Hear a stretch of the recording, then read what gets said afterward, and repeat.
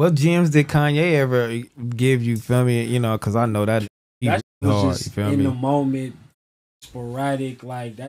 He changing his mind every 2 minutes, so it's like that was just like, long as you're around, you better peep game and just figure out that everything need to be at a high level. It don't matter how the shit get done, who it get done with. You got to bring in 3, 4 niggas to help on this, on whether it's the production, whatever the case is. Like he gonna get that bitch done, and he gonna make sure that shit is high level. Like that shit just that pace.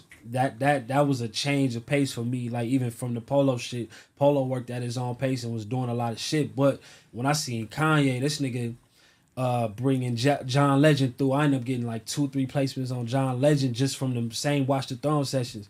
He bringing Pusha T through. I did some shit called My God with Pusha T. Just a gang of different shit at one time. The real focus was Watch the Throne, but the nigga had, like I said, John Legend, Pusha, Big Sean, all these different artists coming in. I'm just seeing like everything that's going on. Just make sure that shit is high level. And how much of that shit was recorded in Paris?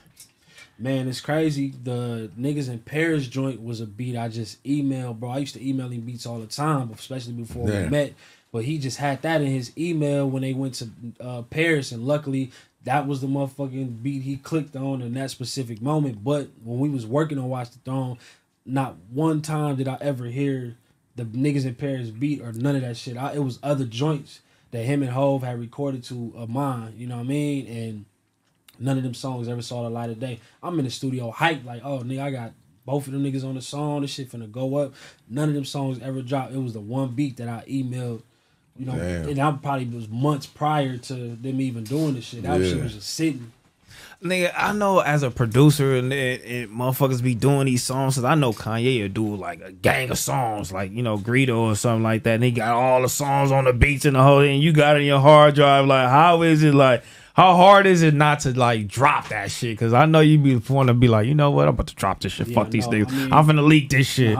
You just want shit to be done right, and it's like even beyond that, the songs that I don't have is the ones that I'll be like, nigga, like even like talking about how niggas would be like, where Hit Boy at? Meanwhile, you know, I got, you know, 5, 6, 7 songs with Jay-Z and Beyonce vocals on them, but I don't get them songs. They record them and they shit and keep all that shit. So I'm just like, it's like, you know, and you can't control if that's gonna come out, when it's gonna come out. That's like a nigga praying to God and just being like, hopefully that shit land on the album type shit.